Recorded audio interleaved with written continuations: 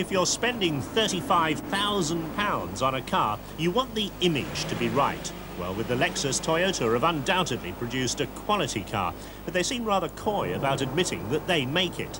That's because they want to create a separate, superior identity for this luxury vehicle. In fact, Lexus is being sold through just 44 of Toyota's 200 or so dealers, and in each case you'll find it on the right-hand side of the showroom. Now, while Celicas and Supras may be acceptable stablemates for a prestige car, there's no denying it's also a companion to the humble starlet. But that's not the association you're supposed to make, because Lexus is challenging the stars of the motoring firmament. Now, the cars most obviously in the firing line for Lexus are the traditional European competition: Mercedes, Jaguar and BMW.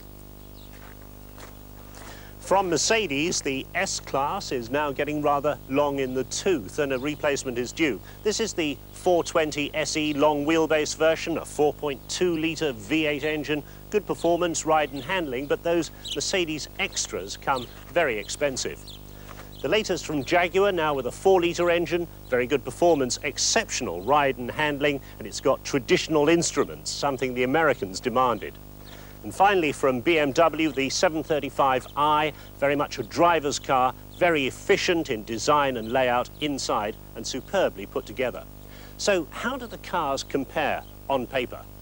Lexus offers the best performance of the four and a high specification at a very competitive price. About the only thing it lacks is a trip computer.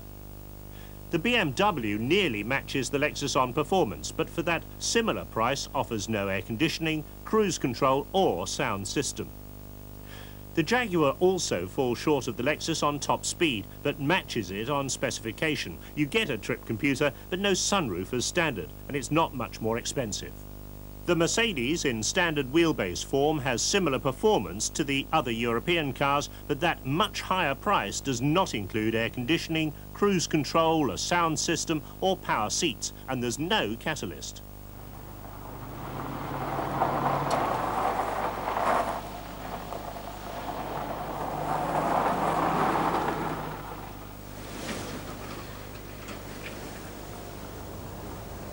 Since stockbrokers often have a rough track leading down to their mansions, you'd expect Lexus to be able to cope with this sort of surface, and it does admirably.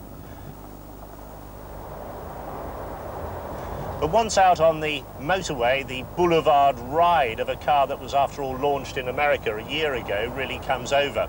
In the States, when Willie drove it last year, it was equipped with air suspension. In this country and in Europe, it's wishbones all round, but steel coil springs. That said, it's difficult to see how they could improve on the ride and handling that we've got here in Europe. One of the most impressive aspects of Lexus is the near total silence as you waft along the road. For instance, we've got the air conditioning and the fan on, and you really can't hear it. We've taken noise meter readings at steady 70-mile-an-hour speeds, and it confirms that Lexus is considerably quieter than Mercedes, BMW or Jaguar. One reason why it's so quiet is the smoothness and silence of the big 4-litre V8 engine. But there's one aspect of that engine I've got to show you when we come to rest.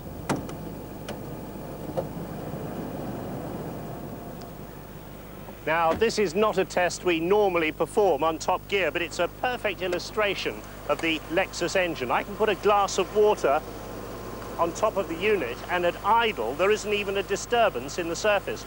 Better still, I can have the engine revved to 6,000 RPM.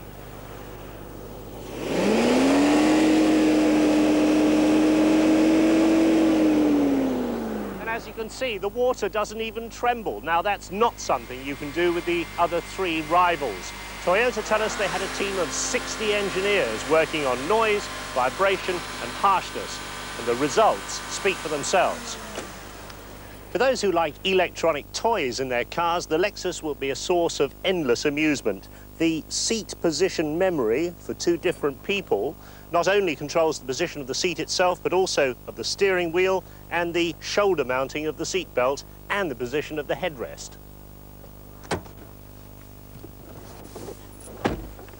Inside Lexus, the first thing that strikes you is the instrument panel. They've actually illuminated the dials from behind, so it has an almost 3D effect that's almost magical. The attention to detail in the leatherwork is very good, and the wood is excellent. They've actually gone to Yamaha, the Japanese piano and violin manufacturers, for their veneers, and it was worth it. By comparison, the Mercedes is much more Teutonic, traditional approach. If you want the epitome of traditional luxury in a car, though, you really can't beat the Jaguar with its lovely leatherwork and its walnut finishings. The BMW has an instrument layout that hasn't been bettered by almost any other manufacturer, and that really is a driver's car for the man who's going to press on down the autobahn. In comparison with those three, you could argue, though, that the Lexus looks almost bland. We used to say that the Japanese industry would look after the mass market of cars, but the Europeans would dominate in the niche markets. That's not true anymore. The Japanese make excellent sports cars, and this, their first entry in the luxury market, is petrifyingly good.